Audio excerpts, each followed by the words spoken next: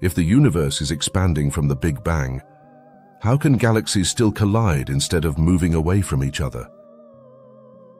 Before we start, we want to say thank you to Mike52G for asking this question. And if you have a question like this, feel free to drop it in the comments, because it might be featured in a future video.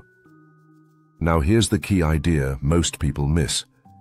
The expansion of the universe does not push everything apart equally.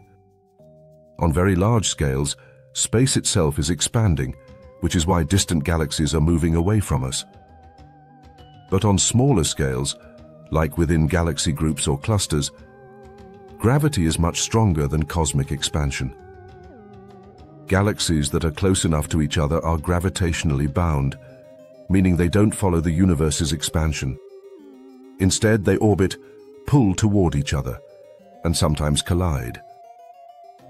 That's why the Milky Way and Andromeda galaxy are actually moving toward each other right now, and are expected to merge in about 4 to 5 billion years. So the universe isn't expanding like an explosion pushing galaxies through space. It's expanding like space itself is stretching, and gravity can locally overcome that stretching. And now you know how galaxies can collide, even in an expanding universe. If you have another question about space, time, or the universe that never quite made sense, drop it in the comments and don't forget to subscribe.